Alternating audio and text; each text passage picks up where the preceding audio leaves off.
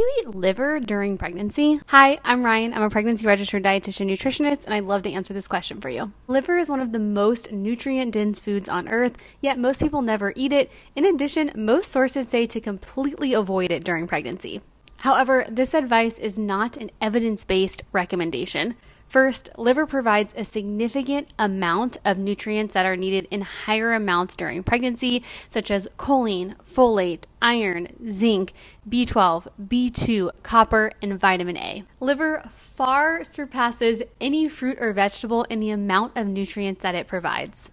One reason people argue liver is not safe to consume during pregnancy is the vitamin A content. While it is true that liver is a significant source of vitamin A toxicity is hardly ever seen with food consumption alone. It is seen with the oversupplementation of preformed vitamin A or retinol. Unless you eat liver every day, it is unlikely you would overconsume preformed vitamin A or retinol. In addition, it's important to note that vitamin A deficiency is not uncommon, and this is especially true in pregnant people since vitamin A needs are higher. Deficiency can lead to overall poor growth and development of baby.